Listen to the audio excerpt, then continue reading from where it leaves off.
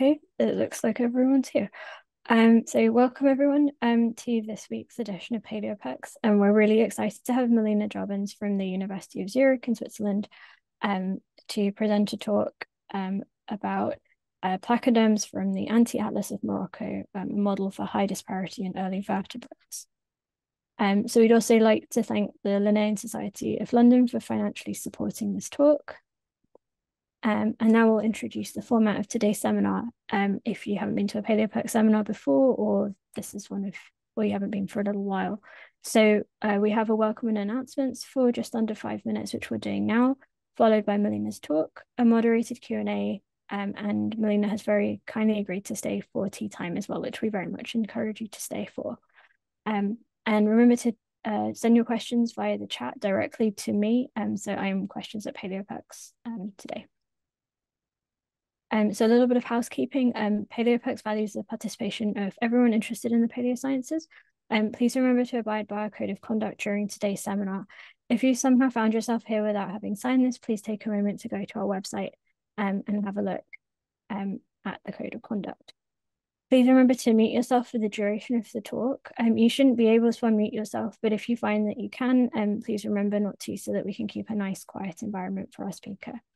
You can ask questions by chatting directly to the questions@Paleopex host, or you can use the raise hand function and we'll allow you to unmute yourself and you'll be able to ask a question by voice. Any technical issues should also go to the questions host. We have closed captions built into our Zoom, and you can use the CC button to show or hide them. Also remember to nominate all of your amazing early career friends and colleagues to do a Paleopex seminar. And remember to fill in our weekly feedback form for demographic information. So this is anonymous, optional, but very much encouraged.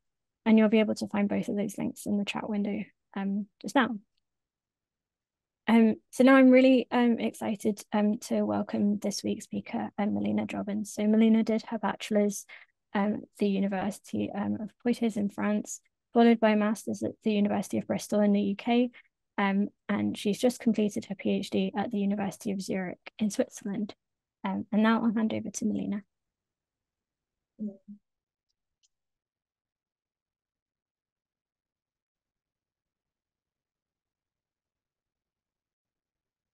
Okay, hope everyone can see the screen.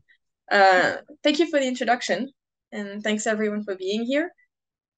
So I'm just gonna, I got the introduction, so I might as well dive in. So I'm gonna talk about Placoderms of Morocco. And I just put a quick summary here. So we start with introducing very briefly the Morocco, where I'm going, the Anti-Atlas region, and the Devonian time, so how Morocco was, or more specifically where during the Devonian period. Then we're going to dive into when we're going to be looking at placoderms, and I'm going to introduce then these three, or basically my PhD work, most of my PhD work, which is these three very cool placoderms.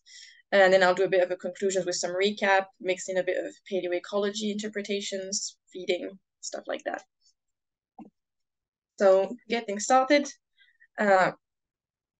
we have here a map of the world back during the late Devonian, late Devonian specifically, which is about 370 million years for this map. And you can see the continents look quite different than what it looks like now, right? And if you look at the red star here, this is where Morocco was located at the time. Now, if you zoom in, I put a little Google Maps just to show you Morocco and the region itself where we focus in the red square, which is the Anti-Atlas. And back in the days, during the late Devonian, the Anti-Atlas was divided into three basins, two main ones, the Maide and the Tafilalt, and the corresponding platforms as well, the Tafilalt being the main larger platform. And the whole region is one of the most fossiliferous areas in Morocco, especially when it comes to the Devonian period. This is very rich and gives us a lot of cool fossils information. We're still learning now a lot about it and discovering new things as we go. And this is to show you a little bit, one little picture of one of the areas I go when I go there in the field with my colleagues. And lots of fossils that actually worked on in my PhD come from this layer. I'm trying to show you with the mouse here in the lower part of the image. And it is what we call the thylakocephalon layer. specifically, named after these crustaceans, which were my first chapter in the thesis. So these animals, lots of these animals in these layers come in these little red nodules. The thelacocephalans that come in these nodules, you can see this are not the biggest ones, right? But you can see in some bigger ones, you can find shark remains, but also placoderm remains. So speaking of placoderms, well, what are placoderms? For those who don't know, so placoderms are early fish, and fish are the largest and most basal vertebrate group. Being one early fish group, that means that they are key to understanding the origin, but also evolution of multiple vertebrate features, as well as the body plan. And this includes jaws, teeth, bone, in addition. So you can see here a bit of where they're located in the phylogeny, in the basic phylogeny of the vertebrate group. So placoderms are located here, towards the base of the fish group, with the jawless fish being phylogenetically earliest. They're highly abundant during the Devonian period, as you can see here for all the different fish groups. And this is why we gave the nickname for the Devonian period the Age of Fishes, because they have so many in diversity, disparity, just on all aspects. So placoderms. They lived from the Silurian to the end of the Devonian when they all got extinct. And they're, like I mentioned, among the earliest jawed vertebrates. There's over 300 genera that have been described so far. They're part of what we call the stem gnathostomes, so the stem group of gnathostomes being the jawed vertebrates. They have a skull and thoracic part that are made of bone, so bony, like a bony armor is what we call it. But then the rest of the skeleton, all that's post-thoracic, is basically made of cartilage that is lined with perichondral bone. And these remains are usually very rare, very hard to find because the preservation is just not good enough, a bit like in sharks, for example. So there's a lot of, as you can see in the pictures here, in the picture on the side, there's a lot of morphological variety between different groups already, as you can see, for example, with the most famous one, the Cloasteus, where you can see with the fossil what we know from the animal versus what was reconstructed. So we imagine it looking a lot like an apex predator shark-like body shape. And we have other animals from the other groups, like Botuolepis, for example, Anti-Atlas or Gemundina, both of them having a more flattened body and interpreted as living closer to the sea floor. So now I'm going to focus more on arthrodires for my talk, because that's what I was working on in Morocco, more specifically. So what are the defining features of arthrodires? Well, there's two to keep in mind. The nuchal gap, which is that slot you can see on the top, on the dorsally between the head and the thoracic armor, which allows movement basically for the head and the jaws to open. And then there are this lower jaw, of course, and the upper jaw. The upper jaw specifically is divided in two elements in arthrodires, the anterior and the posterior supraegnathal. So you have the anterior here and then the posterior here. And you can see it's also, the arthrodires is also the most, let's remember, the most common, but also the most diverse group of placoderms. So they give a good reflection of what we know from placoderms at the time. Just to show you a bit the morphology of placoderms, specifically arthrodires. So you have the head and thoracic armor, you have the pectoral and the pelvic girdles already, and fins, of course. The dorsal fin, caudal fin, of course. And then the elements to remember for this talk are these two. The inferior gnathal is what we call the lower jaw in placoderms, and the upper jaws are called the supraegnathals, as I mentioned before. Now I'm gonna jump into the first placoderm that I've worked on, which is called Amasichthys trinasticae, named after Cape Crinastic in Australia. So you can recognize the map, I suppose. Morocco, the same region that I talked about. And this animal actually comes from that layer I showed you, the thelacocephalan layer. And it outcrops in multiple areas in the Maida Basin, in this red area on the map. And you can see those stars for some of the localities where the animal came from. This dates back to the late Flaminian, so the last, middle Flaminian, sorry. This is the last stage of the late Devonian. And so what's very interesting about this guy is, well, when you look at this specimen, the holotype, at first, when you don't really know what you're looking at, you think, yeah, well, blob. But actually, when you take a closer look at the specimen, get to take the time, look at it, you see all of these very interesting features.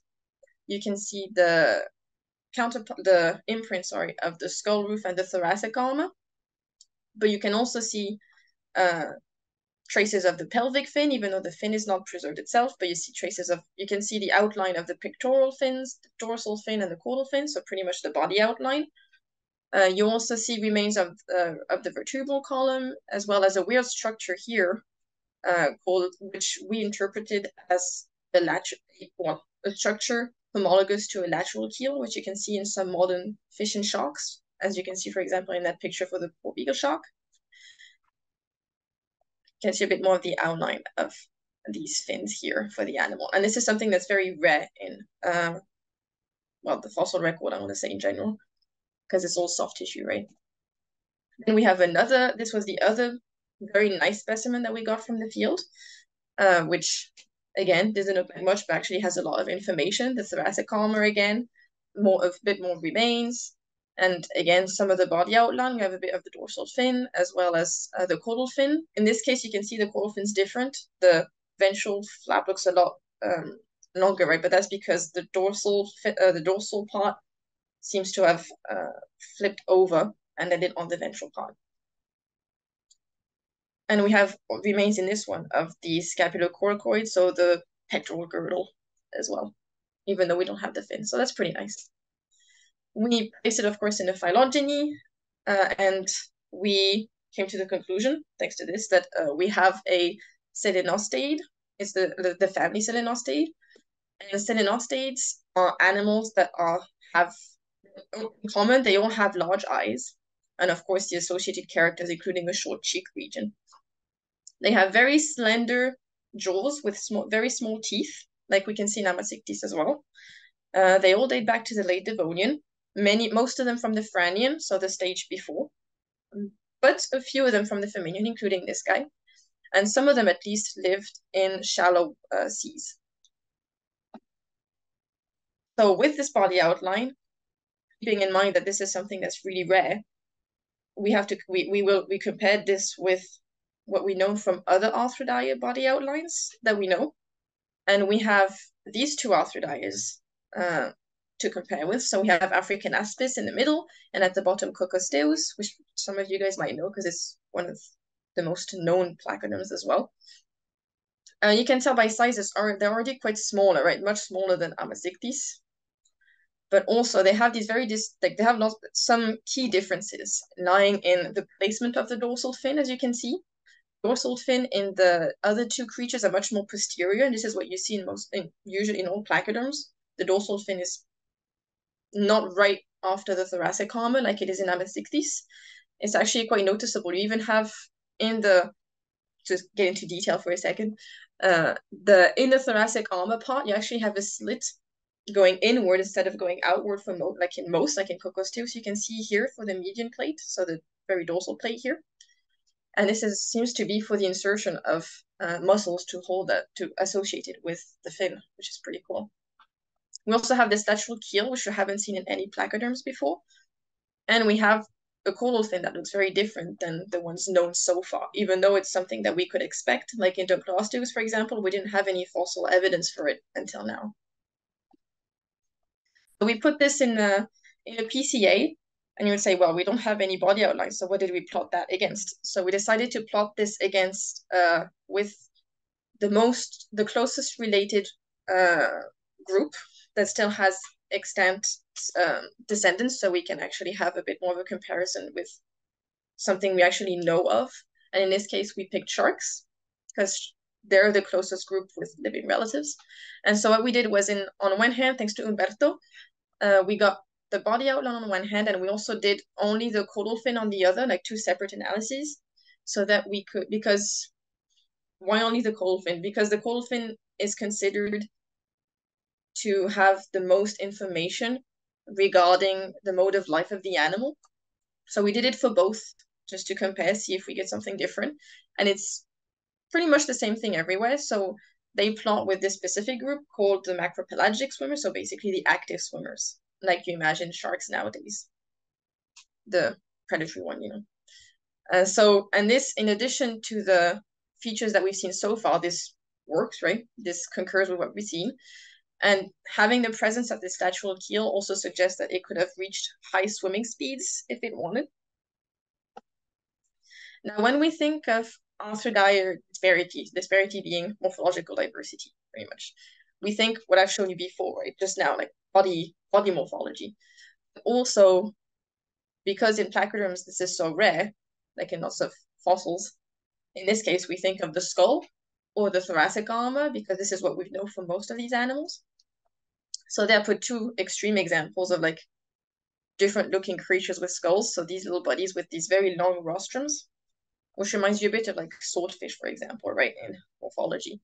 But also we think a lot about teeth or jaws specifically, because all this, not because they are among the earliest fish, some of the first jawed fish and jawed vertebrates. These give you a lot of information about jaw mechanisms and how the diets and feeding that was already present at the time, right?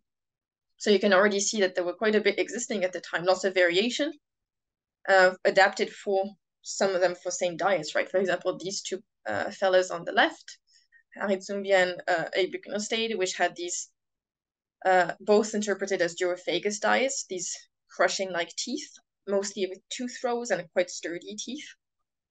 You have Titanichthys here at the bottom right, which is interpreted as a filter feeder, thanks to some FEA. Dunkleosteus, of course, as we all know, with his shearing jaws. Prodostes, which is an interesting one, which has mostly a shearing edge, especially as an adult, but as a juvenile still has these teeth. So suggesting a different diet than when it was younger. And continuing on that, we have this little fella, which is, it's a small chapter because it was only this one bone, but it was a very interesting bone because it had a lot of different things that we haven't seen particularly in these groups before so much, right? So you can see, we called it Leptonontictis because of the odd tooth rows and odd teeth, mostly because of, especially because of the orientation of them. So you can see this is the posterior supragnathal, so the posterior part of the upper jaw, so the second element. You can see it there with Coccosteus as an illustration to kind of give you an idea where it's located. And this is the anterior, and the teeth point to the posterior. So they have this vertical tooth rows thing, with horizontal teeth, like near horizontal teeth, which is something you don't expect, right? Because with the movement, these teeth don't seem to be particularly useful for what we use them for, right? Chewing and stuff like that, shearing or whatever. So then you have to think about what could these teeth have been used for. They also have these depressions in the back when we CT scanned it, when you look at the image on the right with the arrows, which was most likely when the indentations made by the lower jaw when it made contact. So the occlusion is higher, so the teeth do not help with mastication in any way, right? Or don't seem to be, at least. So then we think about things like, for example, could it be used as in some few fish groups to maybe trap live prey, for example, like we see also in reptiles like snakes? This could be an option. This one is from the middle Devonian, middle Devonian. Comes from, again, Anti-Atlas. Pretty similar, again, in Amida. It comes from Jebel Zurich. From more specifically these mines called the Jotops mines, which some of you might know is like these very large, massive trilobites from Morocco. And so, of course, as I told you, we CT scanned it, so we had a look at what we could actually get, what kind of information we could get from it. And we could actually see, looking at the teeth closely, that we were able to segment out not only the dentinuous tissue in blue, but also the pulp cavity for many of these teeth, and tiny little vascular canals as well for some of them, which is pretty interesting, and it's not something you see very often in them. And thinking of trying to think, because we only have this one bone, we tried to think about, okay, could we determine at what stage of life was it in? Like, was it an adult, subadult, juvenile? And there was some research back in the 80s suggesting that but also correct, sorry, that especially these upper jaw morphologies tend to change over time as the animal gets older. So you would start with, like, if you look at the picture on the right, the upper one. So this would be a juvenile in Plaudosteus. And you would start with a bunch of teeth all around the ventral surface. But as the animal gets older, and even though teeth gets added, the lower ones, the ventral ones, gets worn down because there's no enamel in these animals. So the teeth just get worn down. Sounds painful. Hope it wasn't.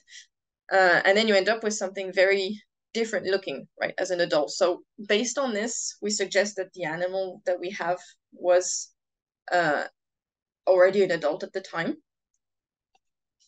And then we couldn't make a phylogeny with it, of course, so we tried to think more about things like comparing it morphologically to start with other jaws, arthrodire jaws that we know of. And these are a bunch of different ones. So you can see leptodontic distal on the upper left, and then some of the different arthrodires here in the image with. You can see they look very different, right? The most similar one would be Plaudosteus in the way of like the tooth rows, for example, and these flat ventral surfaces.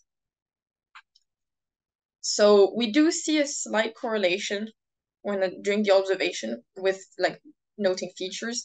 There is a slight tendency to having a bit of a difference between the two main arthrodire groups, cocosteomorphs and pachyosteomorphs, cocosteomorphs including Cocosteus, for example, and pachyosteomorphs including this big Dunkleosteus.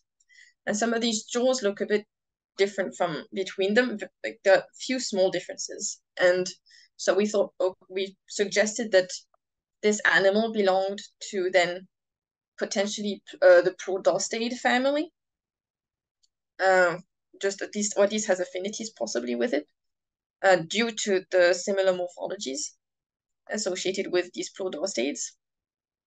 And Plaudosteus, tend to plot sometimes in Cocosteomorph, sometimes in Pachyosteomorph. It's like the one family that has some features from both.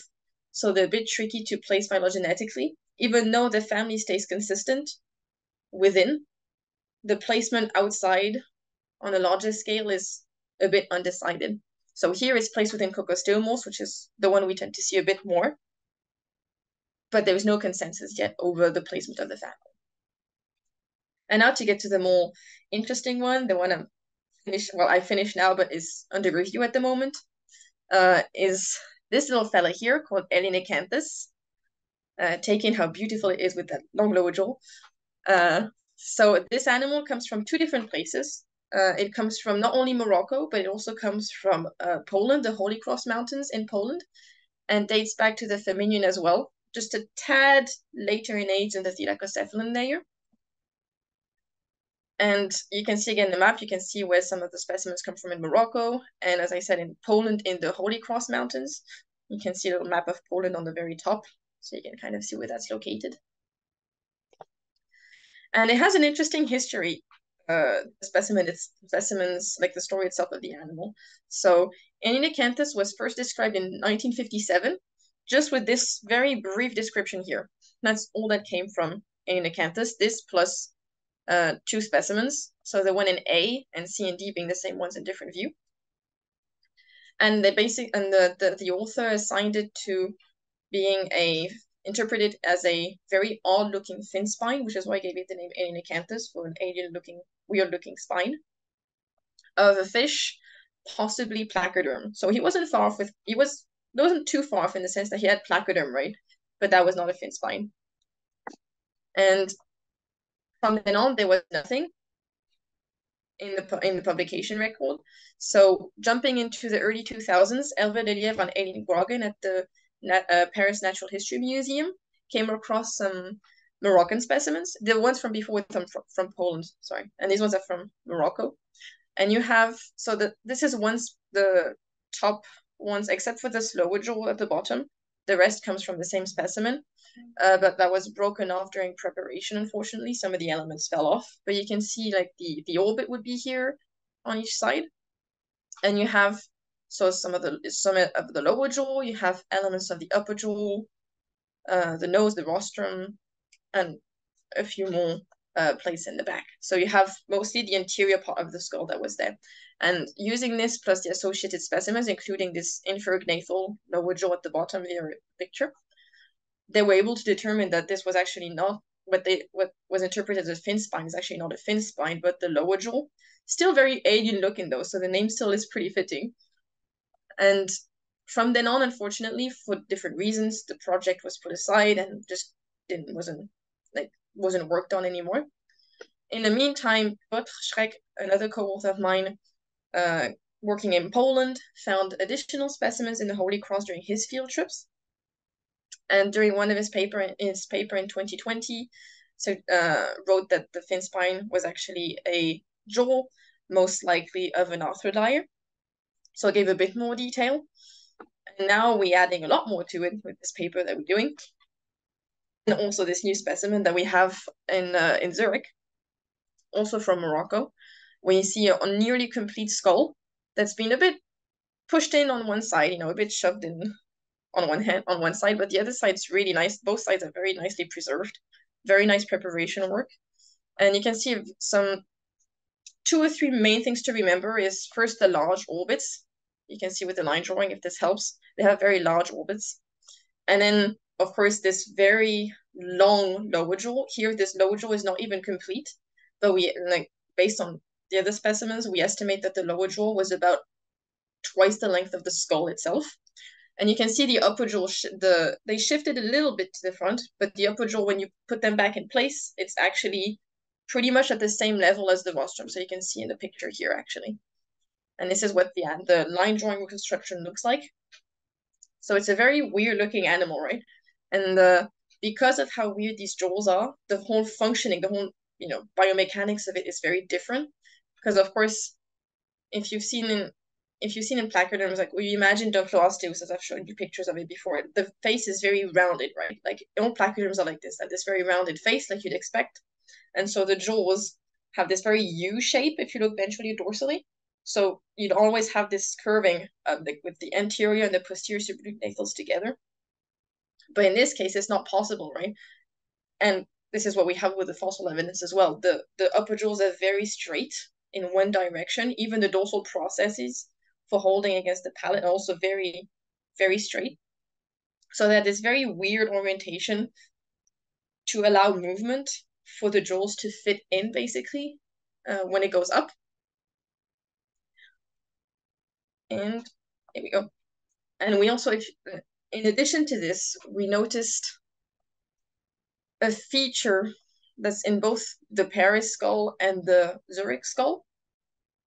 This triangular looking element that's located just going inside the jaws a little bit at the bottom under the inferognathals, both located in the same place. That was a bit of a head scratcher. We worked on that with some of the colleagues trying to figure out what that could be. And our best interpretation was that this would be a part of the branchial arches or the hyoid. For those who know, this is what you expect in sharks, for example. This is what you look. So that's basically what holds the gills in these animals. And when you say the branchial arch, you would think of the very first element would basically is what transforms into the palatoquadrate and Michel's cartilage, so the jaw elements. So thinking of this, you have this triangular piece and this little associated piece in the front. So we associated this as being part of the, as I said, the branchial and hyoid elements. The triangular piece being what we call the ceratohyal, or part of the ceratohyal, with the figure in G being the part that was attached to the back, actually, but fell off during preparation as well. And if you want to see the ceratohyal, here we go. And that tiny little thing in the front could be the basiohyal, which is the little additional element you can see in the Zurich skull. So thinking now about, again, jaws, going back onto the jaws, because there's so much in these jaws. Not only do the teeth go past the occlusal margin, so they go past on the lower jaw, the teeth go past the limit with the occlusion with the upper jaw, suggesting possibly a very sudden increase in growth for the lower jaw. In addition to this, there's also the orientation of the teeth. Again, not as drastic as you've seen in Leptodontictis, the one before, but also there is still some posterior orientation of the teeth in this animal. And we saw this in all of the specimens, so it's not just, deformation or something. So then again, we thought about what kind of animals had similar looking orientation in the teeth. And we thought about animals like the bowfin, the snakehead, or the salmonfish. And in all of these, it's like I said, they would use these mostly as a function to help them trap live prey.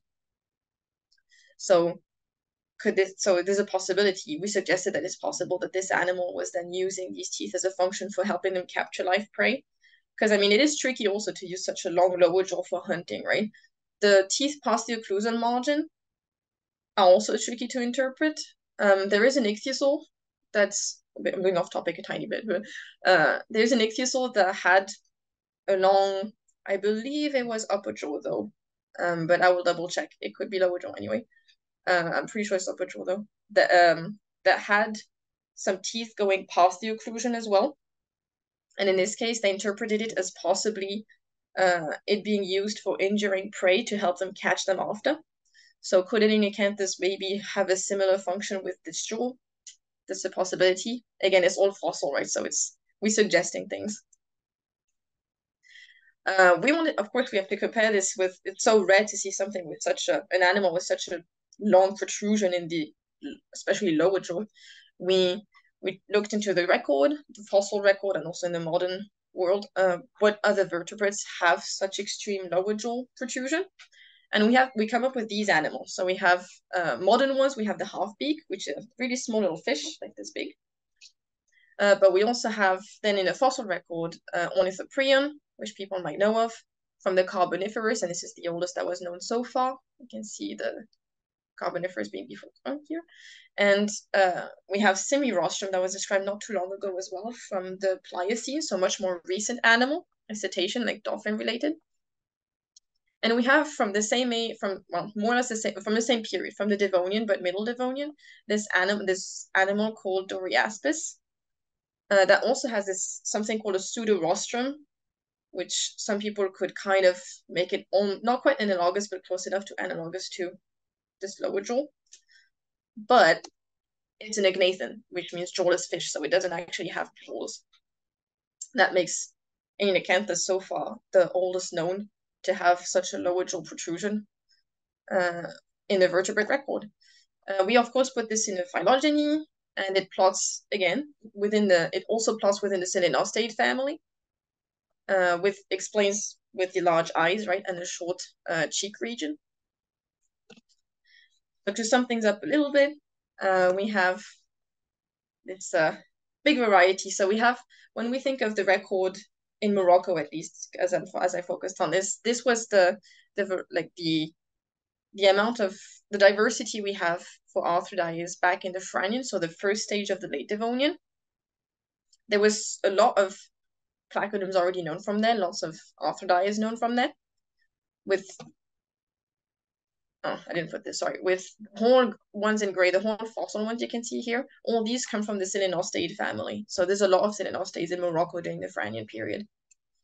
And then when we look at what we knew from the Flaminian in the late Devonian, like in Morocco, sorry, we only had these three known, the Clastus, Taphyletictis, and Titanictis, so these large animals, very large animals. And now we can add another two more. That's not only adds diversity to it, but also adds disparity, because you can see very different looking creatures, and also adding morphology that even though we suspected, we didn't have the evidence for it before. And with Enicanthus, we have this whole modularity question coming in, seeing like this extreme modularity basically kicking in at that time already. The exceptional preservation of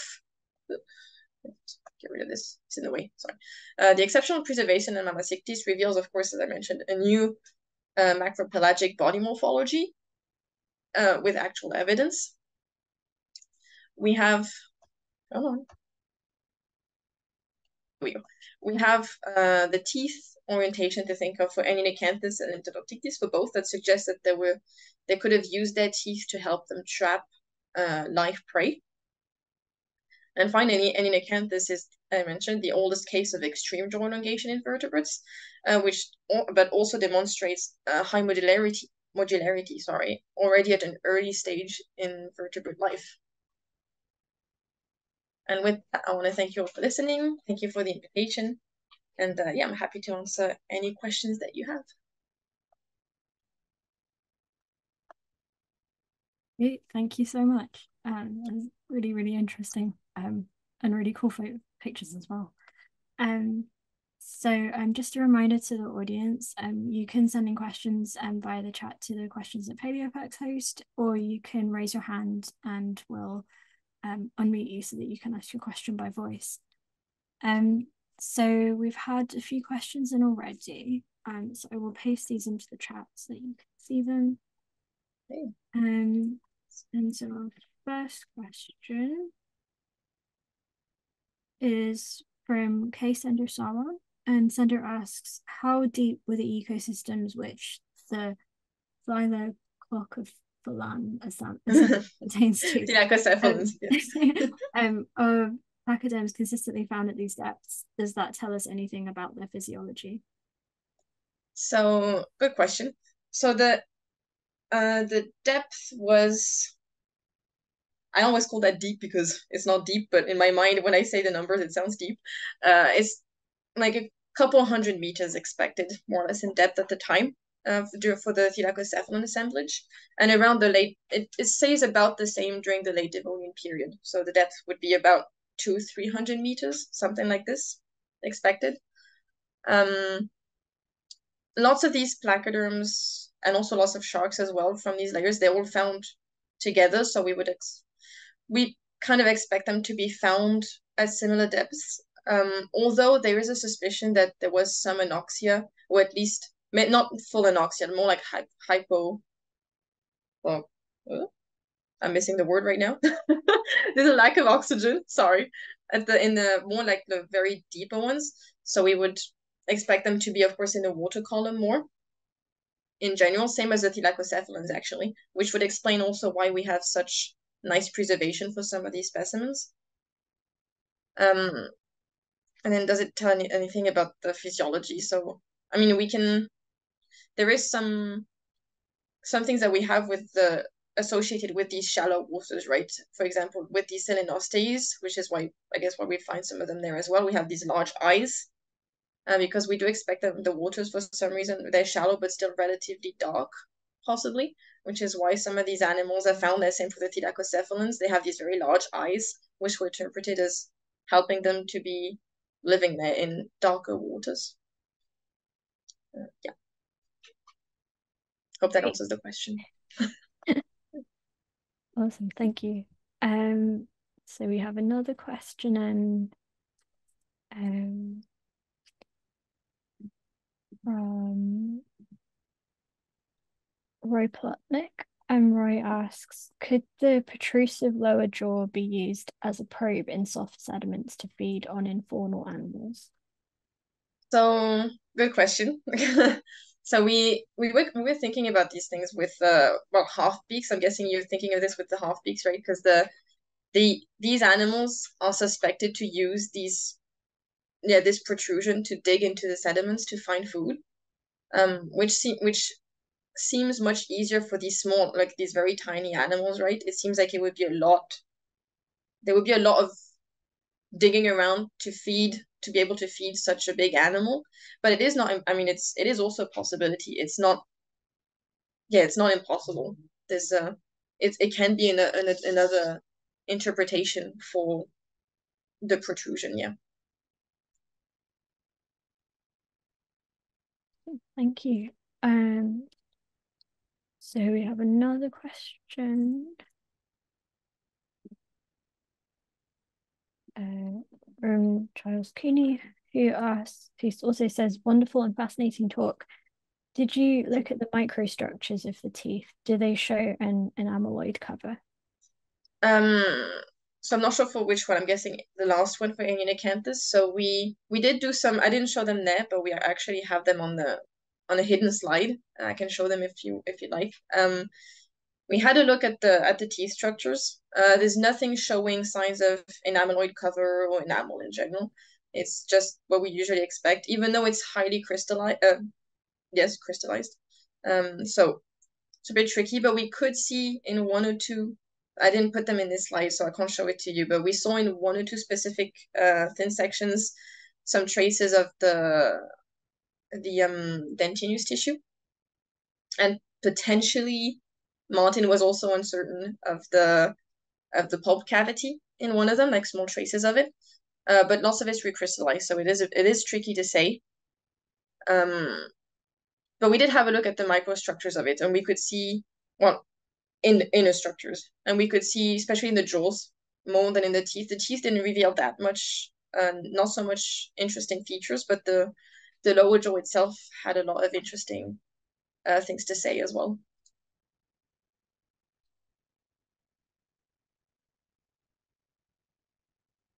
Thank you. So um so we have another question. One second.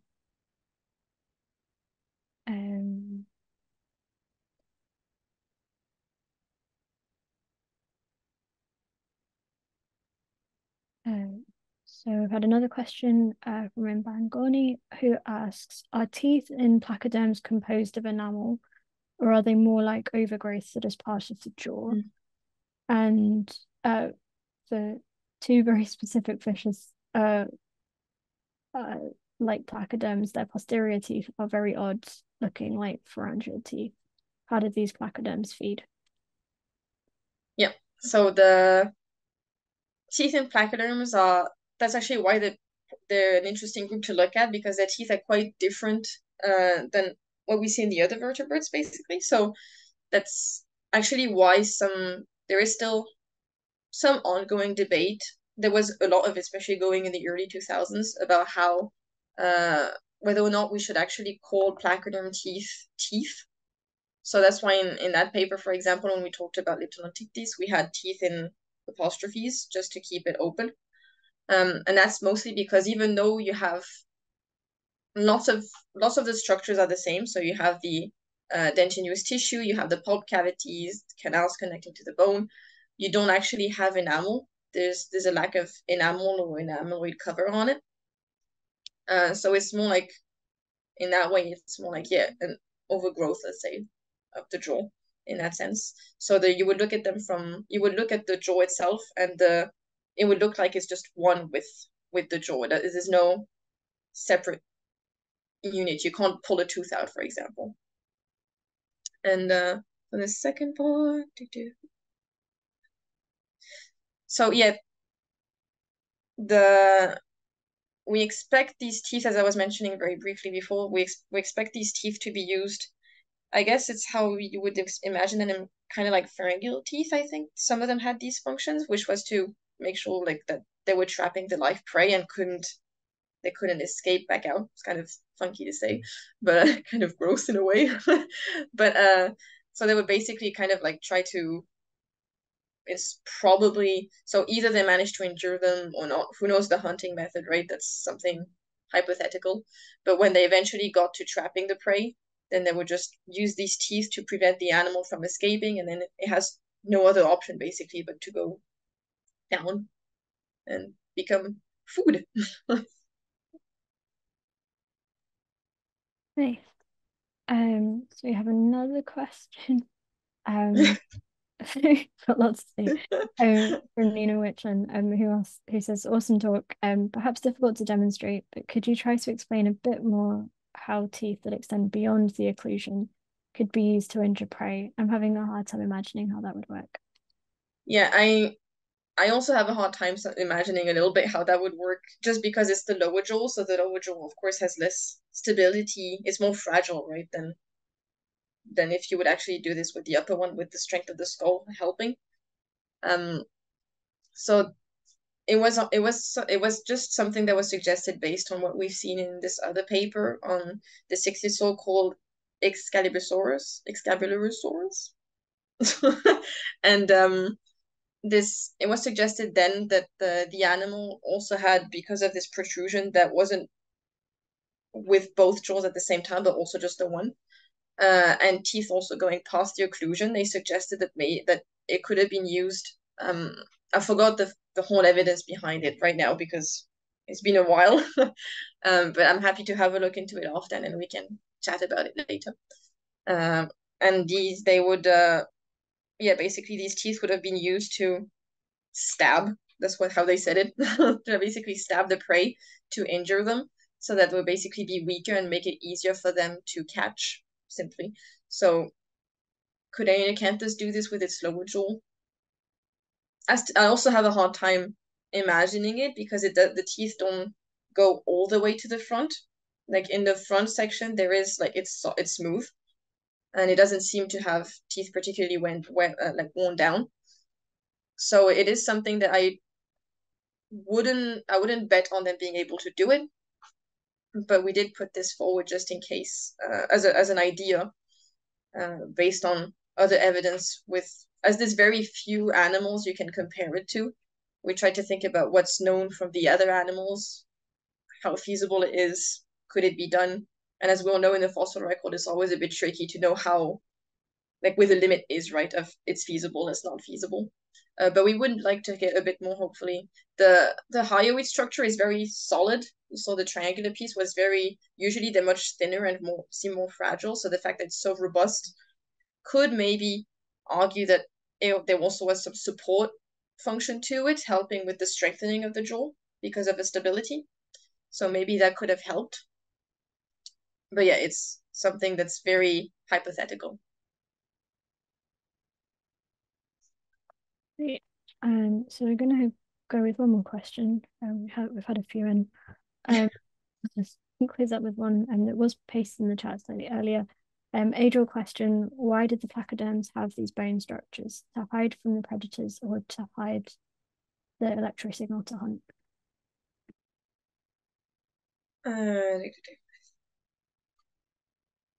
Sorry, I was reading the question, it popped away. It's reading it again. So when you mean the bone structures, I'm guessing you mean the bony armor. I had that question a few times. If that's the case, then we're not quite. There wasn't really been, to my knowledge, big studies about what the armor itself was for.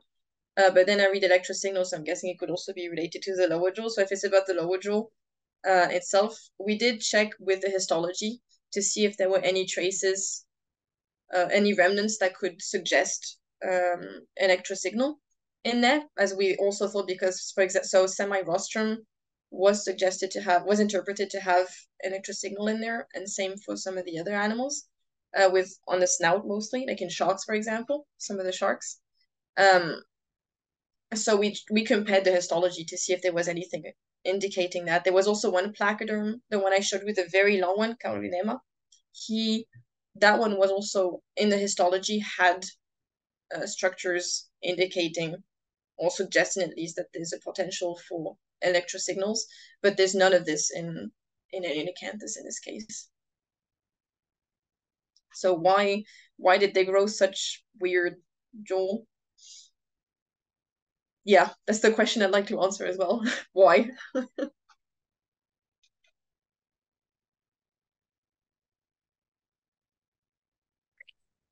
Thanks so much. If your question didn't get answered just now, definitely stick around for tea time. So we'll move into that very shortly. But I'm just going to take over the screen share. Thank Mélina for her really awesome talk. And thank you to the audience for joining us today. Please remember to fill out the weekly feedback form. The link will be in the chat very shortly so that we can learn a bit more about who attended today's seminar. And join us next week at 12 o'clock UTC for a talk by Mohammed Akib bin Saprin from Malaysia, who will be talking about graptolites research in Southeast Asia, from its uses in biostratigraphy to the paleo environment and thermal maturity studies. So up next, we have tea time with Mélina. So this is an informal conversation about the talk in a relaxed setting. And we have a fun question of the week to help us stimulate a bit of conversation at the start, which this week is, if you could choose an ocean to live in, which ocean would it be and why? But first we're going to have a quick break. So remember to get up, walk around, have a quick drink of water, come back in 2 minutes, and if you have fun paleo pets, remember to bring them with you. And I'll start the timer and see you very shortly.